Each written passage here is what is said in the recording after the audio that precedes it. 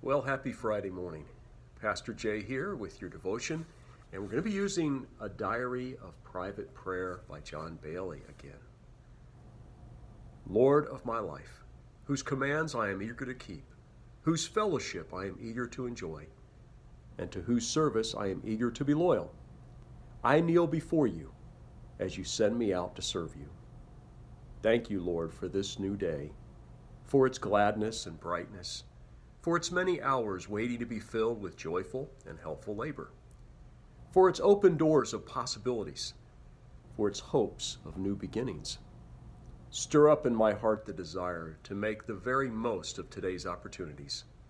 Do not let me break any of yesterday's promises and leave unrepaired any of yesterday's wrongs.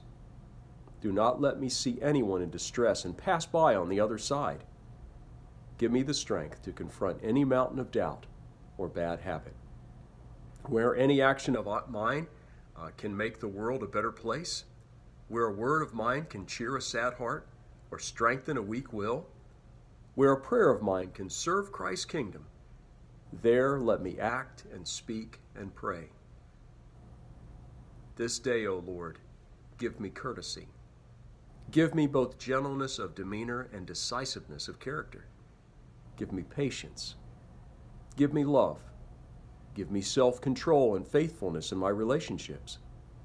Give me sincerity in my speech. Give me diligence in the work you have given me to do. And here's the prayer that John adds at the end.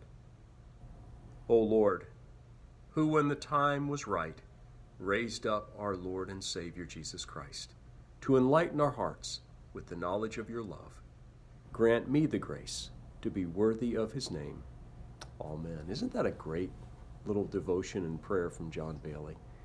Something like that really gets you started out on the right foot, and I hope that happens for you today. God bless you on this Friday, and I hope you have a wonderful weekend, and perhaps I'll see you in church, or maybe you'll see us online as the service is presented.